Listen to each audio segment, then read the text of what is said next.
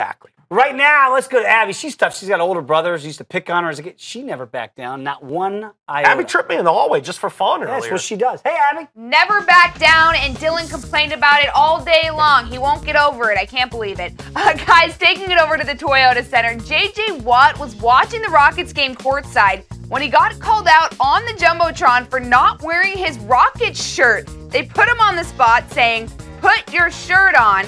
Like a good supportive fan, he hopped up and threw it on. Look at that.